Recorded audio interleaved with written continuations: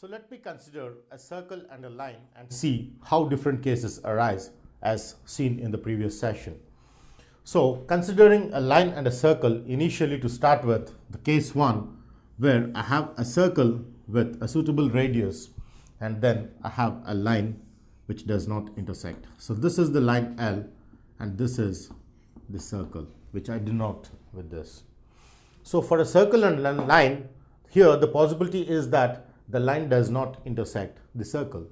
Now the second case is where I have a circle and a line which cuts the circle. So here the line cuts the circle, here the line does not cut the circle or does not pass through the circle.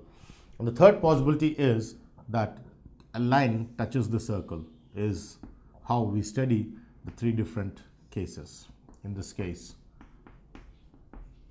the line touches the circle. So here we have three possibilities of non-intersecting, intersecting and touching. So usually I refer this as non-intersecting. I refer this as intersecting, of course, intersecting at 2 points. And I refer this as touching because the line touches the circle here, the line intersects the circle here, the line does not intersect the circle here. So in this case, these two are a very special case which we take into consideration because when the line and the circle do not intersect, then we mathematically we assume that the line and the circle have no relation because they do not intersect.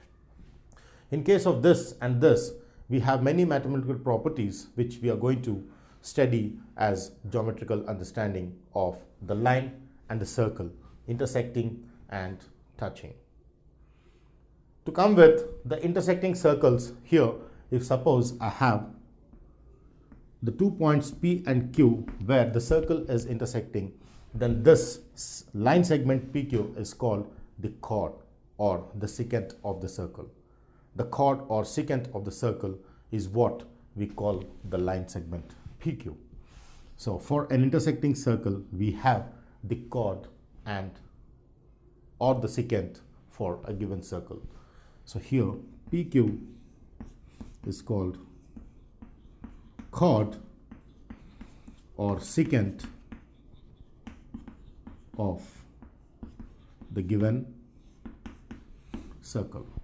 So the line segment PQ is called the chord or secant of the given circle. And as I identify, the chord or the secant is always less than the diameter because if I take the diameter, then the diameter is the maximum chord. So geometrically here, I understand that the diameter is the maximum chord. The length of the diameter is the highest chord out here. So if I take a note here, diameter of circle is the maximum chord of circle. The word maximum because the diameter is that length where we have the highest segment of the circle. And if it acts as the chord, then diameter of circle will be referred as the maximum chord. So coming to the chord and secant, let's switch on to the touching circles where if suppose I say the line touches the circle at say point P, then I call the point P as the point of contact and the line is said to be a tangent to the circle. It's very important that when a line touches the circle at single point, then the chord is 0 because there is no secant or chord. Therefore, length of chord or secant is assumed as 0 in case of a line touching the circle because this P and Q tend to 1 point is how we understand. So when P and Q tend to 1 point, then we get a tangent. So therefore, for touching circles, we say that the two circles touch when chord tends to 0. When chord or secant tends to 0, then we get a tangent out of a secant. So an intersecting concept reduces to touching concept if the chord reduces to 0, or the secant reduces or tends to 0. So this two converge at the single point, and here in this case, if the chord tends to 0, line L is called tangent. The line L is called tangent, which is very important property out here. And L is called point of contact.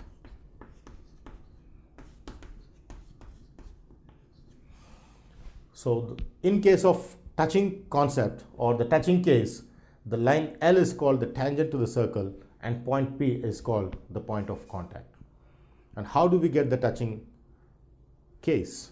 When the intersecting circles have the secant or chord tending to 0, then I get the touching case.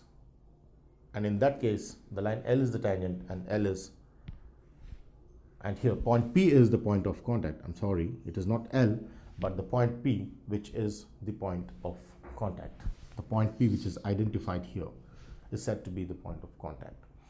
So these are the three cases through which we understand a line cutting a circle, not intersecting a circle, cutting a circle at 2 points and touching the circle, of course, at 1 point. Is how we understand the three cases of a line and a circle in its geometrical concept. So let's exclusively study the topic of tangent of a circle as defined in the previous session, the case 3 of the line and a circle taken together. Now, what is a tangent? Let's recap with the already discussed topic out there. We see that a tangent is a line which touches the circle. So simple definition for a tangent is a line or a straight line which touches the circle is called a tangent.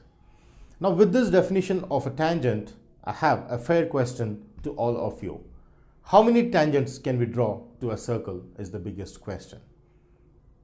So how many tangents, if suppose I take a circle with a suitable radius, then there are infinitely many points on the circumference of the circle. Therefore, at every point I can draw a tangent. Say for example, I would like to draw a tangent at this point P.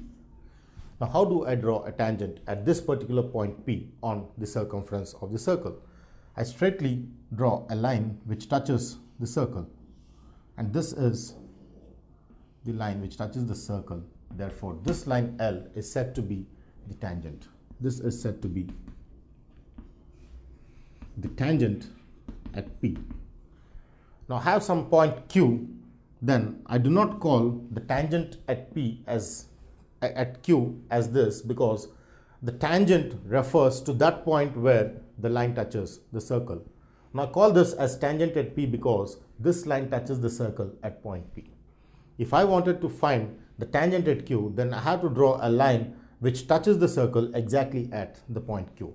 Then I refer to that line which touches the line circle at point Q as tangent at Q. So for example, I have this touching at Q. Then this is called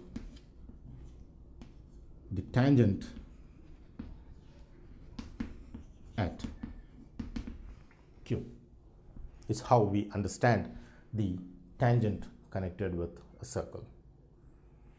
Now with this concept, I have an important note which says that there are infinitely many tangents which I can draw. So when I go with the first note, it says that there exist infinitely many tangents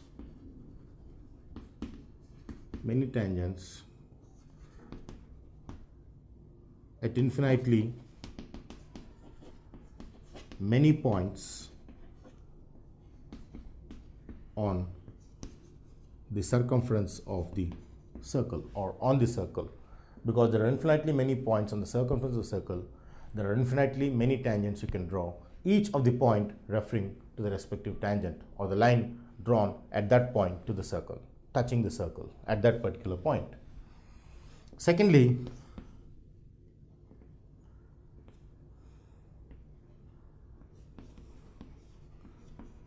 This point is very important in its own geometrical understanding. So let's write the statement and just support on whether that is true or false. There are only two tangents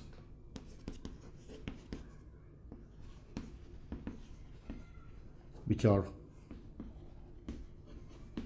parallel to each other. Now, as we have discussed in the first note, there are infinitely many tangents to the circle. Now, the fixed point is that there are only two tangents which are parallel to each other. That means there exist only two tangents which are exactly parallel to each other and to the same circle. So in this case of, if I take a circle with suitable radius, then if I draw a tangent at this point, say A, then I have exactly on the opposite side of the diameter, exactly on the other end of the diameter, I have a tangent which are parallel. If this is L1 and L2, then in this case L1 is parallel to L2.